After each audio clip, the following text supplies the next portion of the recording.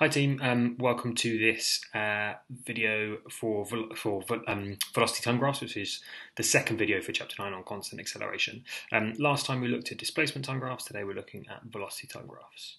I'm going to start by just recapping our three key variables, the definitions of them. So we should know from last time that displacement, and we label that as s, is the distance in a straight line between where an object is and the origin, or where that started.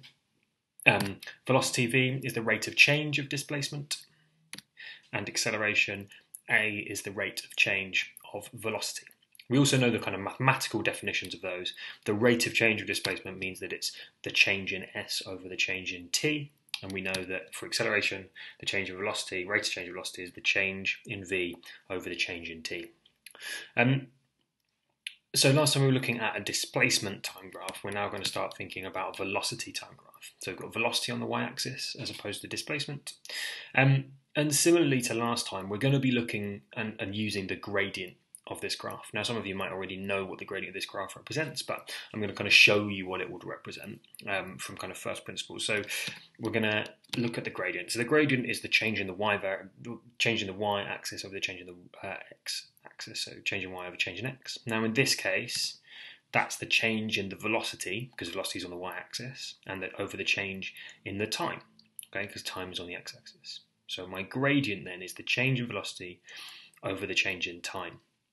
Now that tells us straight away, because we know that acceleration is the change in velocity over change in time, that the acceleration is the gradient. Okay, so the gradient of my graph represents the acceleration of the body being represented by that graph. So we'll look at how we can calculate with those. If I want to find the acceleration of the object in part A, all I need to do is, because I know that acceleration is the change in v over change in t, okay, which is the gradient, I just need to find the gradient of the line in A. To do that, I'm going to do 15 minus 0, so that's the change in y, 15 minus 0, over the change in x, or the change in t, which is 10 minus 0. Now 15 divided by 10 is 1.5 meters per second squared, and our value is positive. Okay, we've got a positive gradient, we've got a positive acceleration. So it's as easy as that. What I'd like you to do now, please, is find the acceleration in the other three parts. So pause the video to have a go yourself, and then I'll show the answers in a second. Great, so those three, we should have an acceleration of 0 meters per second for that first thing. We can kind of guess that. If the gradient is the acceleration and there's no gradient, there's a flat line, that means the acceleration must be 0. For part C, I've got a gradient of 1 meter per second squared. The change from 25 minus 15 over 30 minus 10.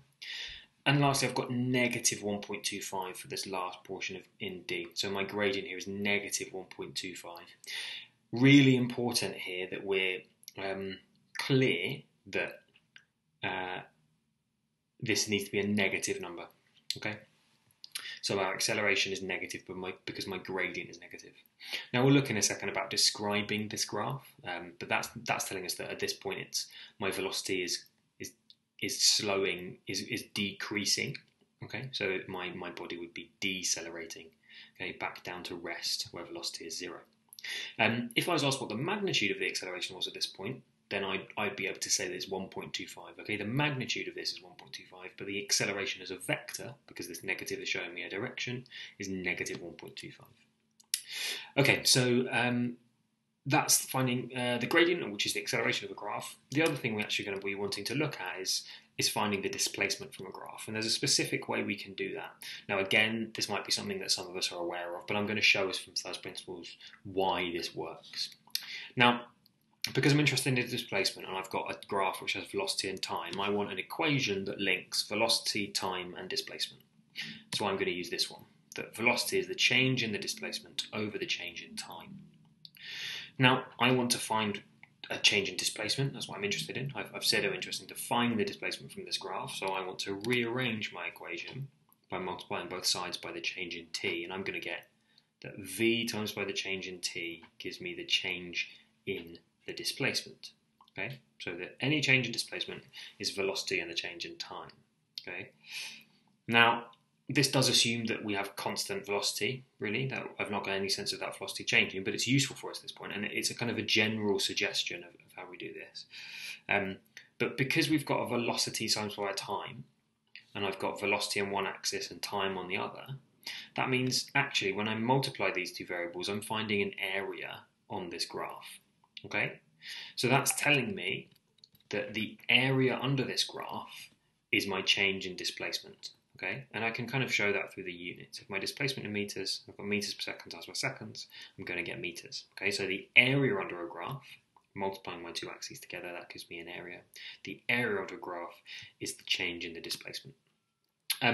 So quite simply, I'm going to show us how we might calculate that. This is the key factor, remember, the area under a graph is the change in displacement. So if I'm asked to find the displacement of the object in the part A, okay, any change in displacement, then I'm going to go, right, I know that the change in displacement is the area under a curve. Now in this case, not a curve, it's a straight line, but the area under a curve.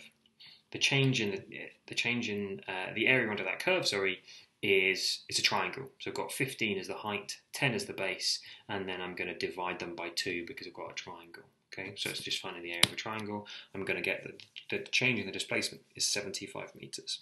So the body during that time covers 75 meters.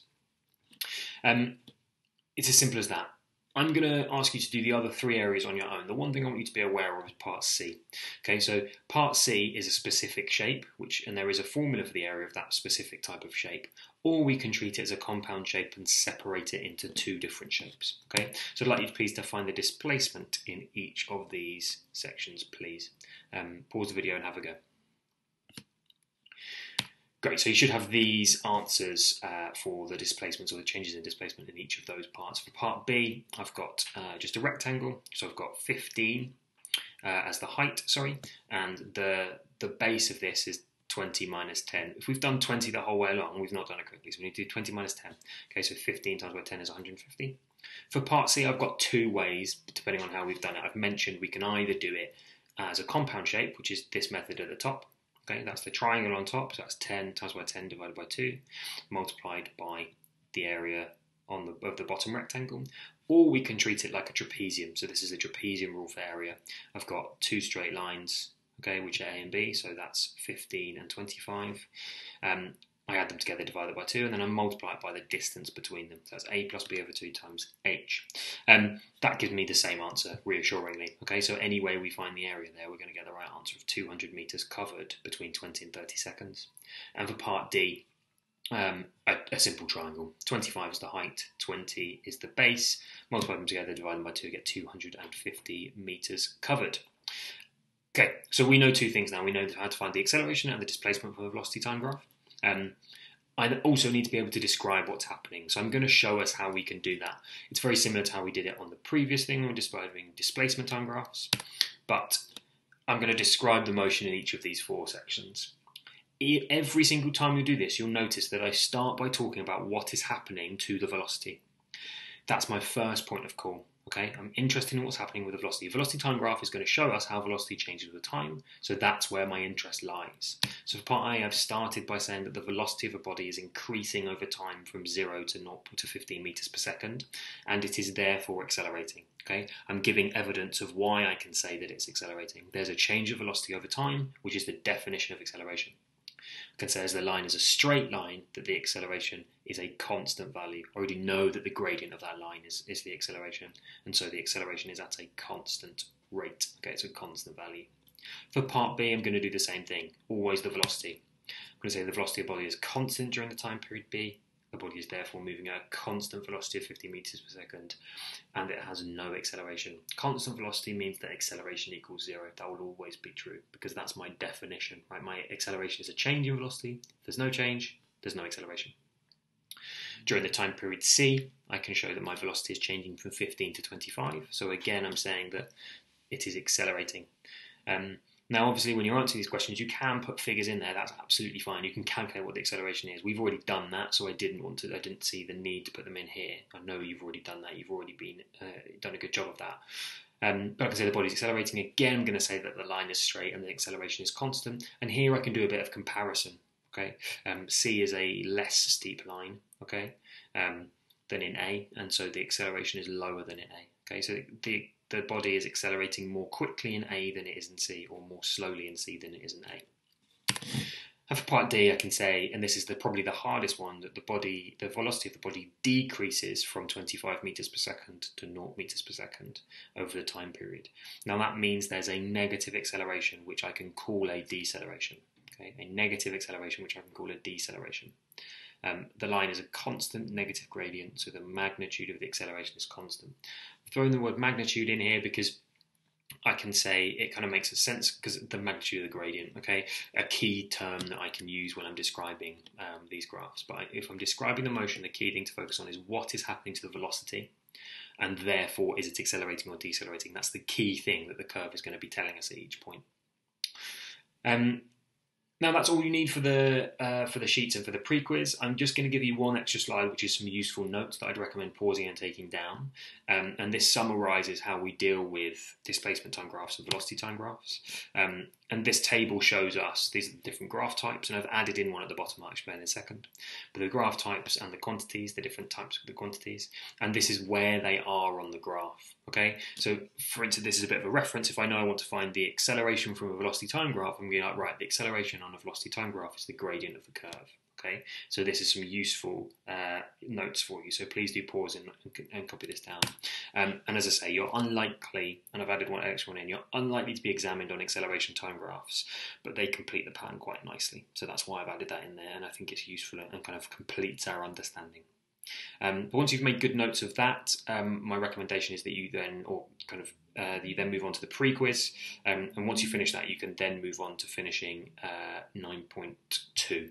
Okay, so good luck. Any questions, let us know.